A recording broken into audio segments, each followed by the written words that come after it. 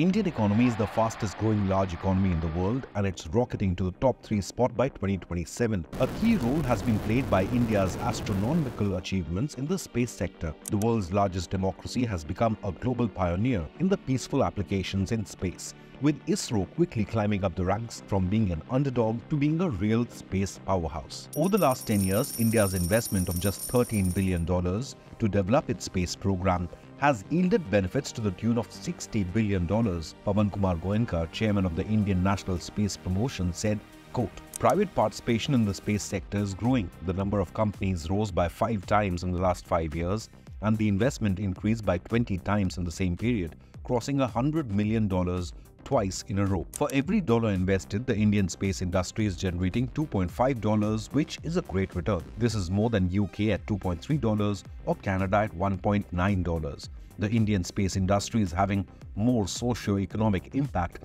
than traditional players." ISRO chairman Somnath hailed Prime Minister Modi's vision while speaking on National Space Day on the 23rd of August. He said, quote, "As Prime Minister, Modi has not only created but also implemented policies through the government system.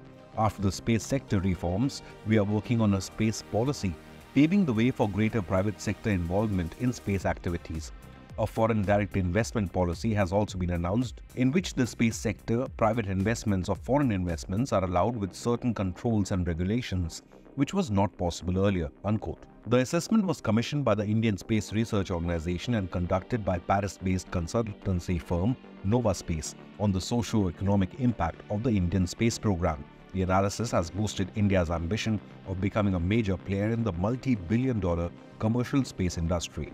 The Modi government has now set a bold target of $44 billion in revenue generation by 2032, compared to $8.4 billion in 2020. More than 200 startups have also acted like rocket fuel for India's booming space market. What's more, the government has also announced a 1,000 crore rupee venture capital fund for the growing space sector, which is sure to attract more business.